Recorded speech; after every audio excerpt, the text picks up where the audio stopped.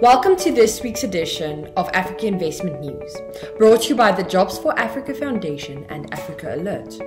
My name is Scheepers, and here is a list of the stories that we are following this week. Young women engineers in Kenya are converting fuel cars into electric ones. The United States is to donate $10 million for wildlife conservation projects in the Niassa Reserve. Moreover, wildlife conservation is set to attract more investments.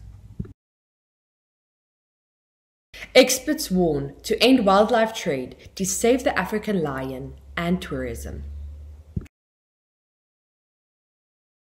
In Nigeria, Dr. Muhammad Abu Bakr says that low carbon is aimed at the nation's sustainable development.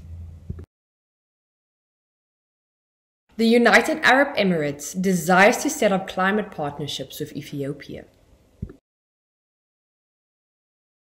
More about 4 ways that the Hello Farmers app helps to fight East African climate change.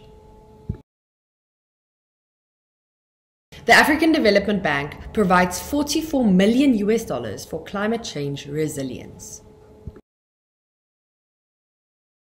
And finally, Kenyans are to benefit from the UK Partnering for Accelerated Climate Transitions (PACT) funded Clean Energy Project.